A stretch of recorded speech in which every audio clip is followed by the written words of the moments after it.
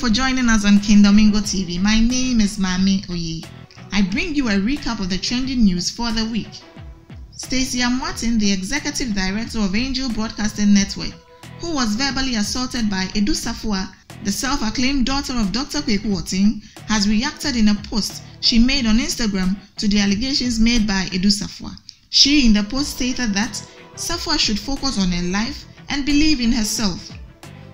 Ms. Dawson Williams, the ex of Honorable Kennedy Japan, Member of Parliament for Asin Central, in a video that went viral, attacked two TV hosts of Royal TV, Ohineba Sewa and Bishop Lumba, for using her as their topic for discussion on one of their TV programs.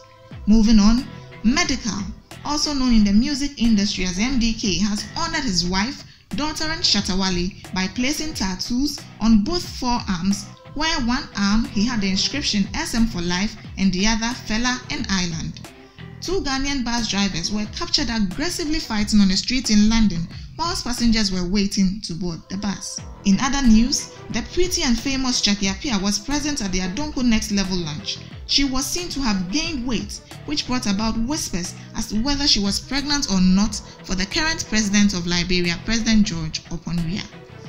A male teacher, Emmanuel Kwachi, in the central region of Ghana, was reported to have committed suicide after stabbing his girlfriend Lamisi Georgina Awuni to death. It was reported that Emmanuel Kwachi sponsored Lamisi through a 3-year teacher training educational program at Ola College of Education in Cape Coast, but Lamisi, after completion, decided to move on without Emmanuel. Somewhere in Ghana, two ladies who were spotted in military uniforms in a viral video broke religious and cultural norms of Ghana as they were getting married at a ceremony that seemed private. In the early hours of Thursday, 24 September 2020, it was in circulation that age journalist Kwame Sefakine, who is the host of Kokoroko Morning Show on Peace FM, has decided to resign following the letter written by management to the New Democratic Congress appealing for their return to the Kokoroko Morning program. Hajia For Real, social media queen, was seen in a video that went viral showing her radiant body in a 5-star hotel which she claimed was in Tanzania.